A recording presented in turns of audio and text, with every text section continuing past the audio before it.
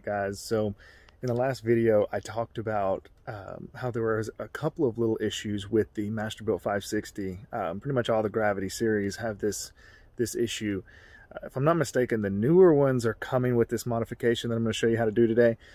But if you got one bought within the last year, I'm certain it doesn't come with that. So what I'm going to be doing today is we're going to be modifying the charcoal grate and the wood grate that's on the bottom but above the ash bin. It is going to stop all of the big chunks from falling through. And if you don't know what I mean, I'm about to show you right now. So if you can see in here, this is my ash bucket, and you can see all of the big unburned pieces that are falling through. So you're wasting a lot of charcoal or a lot of wood, you know, a lot of fuel. So this is just the 560 series. I do have some fuel still in there, some lump, but we're going to be doing this today probably the wrong way, but that's okay. So the first thing you're going to want to do is make sure that your hopper's empty. Otherwise, this is going to happen.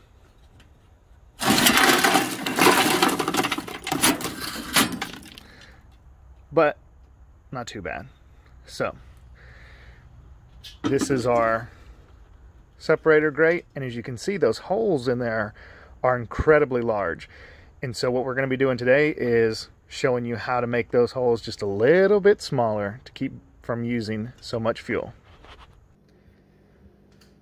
Alright guys, so we got our ash grate out, as you can see. And so this modification is super simple, but this is what we're going to be using. These are just some stainless steel skewers that I bought at Walmart earlier today. I think they cost me like $1.50, if that. And this is a 4-pack, which is all I'm going to be using. I've seen a bunch of other videos do it different ways. I think this way is going to work the best for me. I think this also depends on what kind of fuel you're using. Depends what kind of briquettes you're using, or if you're using lump or whatever. What I recommend doing first is actually getting a few burns in with whatever you're going to be using, and then see how that ash is once you dump it. I think that's the best way to do it. But here we go. So I've seen some people put them this way. I think that probably works too. We're going to be putting ours this way. That really breaks those down right in half. And this is super simple. So these are just stainless steel, so you don't have to worry about them rusting. You don't have to worry about anything. What I'm going to do is just lay it on there and take a quick little measurement. So I probably just need to make it, we're going to want to make it so it doesn't interfere with the brackets that it fits into. So, and they're pretty tough, but I'm going to be using some side cutters to cut these. Just some simple old side cutters that I've got. If you've got tin snips or shears, those would probably work a whole lot better. But this works too. So now we've got us just a nice little stainless steel chunk of metal. And all we're going to do is I'm going to go up underneath that center bar. I'm going to push it. And that's all I'm going to do. That is literally how simple this modification should be. It's not going to go anywhere. These bars are heavy enough that it's not gonna, there's not gonna be too much weight right here anyways. You have all of this other that's gonna be handling the weight. Even if it heats up, it's not going to let go. You've got plenty on the edges. You're not overhanging. So this is gonna be good. You don't want to make it too long because then it won't fit where it goes. I cheated for this. I already had some more cut. And so once again, all we're going to do is just going to go underneath. We're just going underneath that center bar.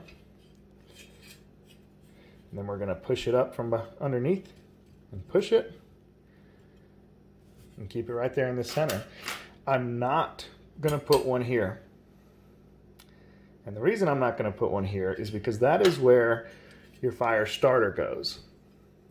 So your fire starter, if you use this, I'm not sure that I would put one here. It could possibly interfere with the amount of fire that actually gets your charcoal going.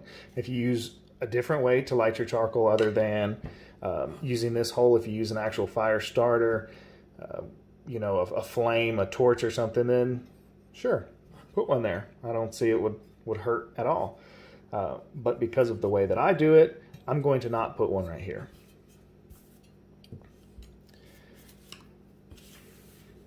So I'm going to skip that one. Once again, just go straight up underneath here. Push it in. Fits right in. And then on the last one, obviously, same thing. Try to center it up as much as possible. And that's it. You don't want too much hanging over on this side either because of how it flushes up to the top. I think this is a really good way to do it. I think it's a simple way to do it, and I think it fixes it.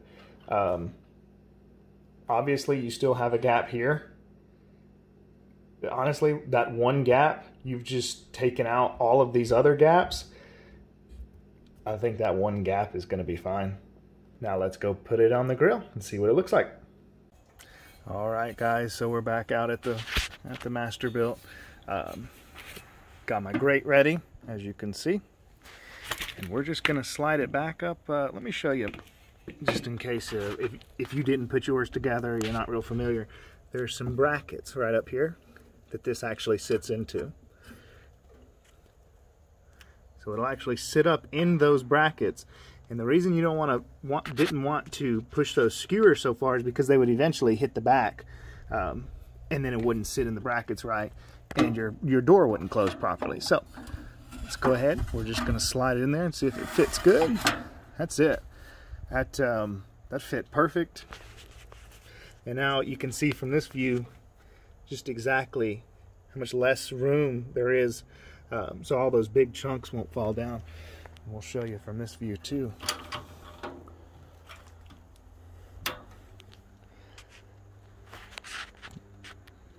And like I say, you know, that one middle section that's missing, it's not going to affect it that much. The one next to it is where the fire starter goes, and as you can see, you've already got 2 bars right there too. So I think this is going to work good.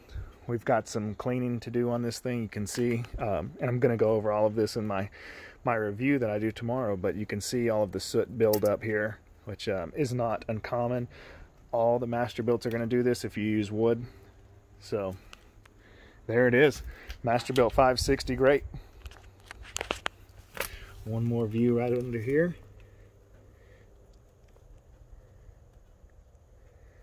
And that's it. That's how you make the Masterbuilt Grate modification. See you guys next time.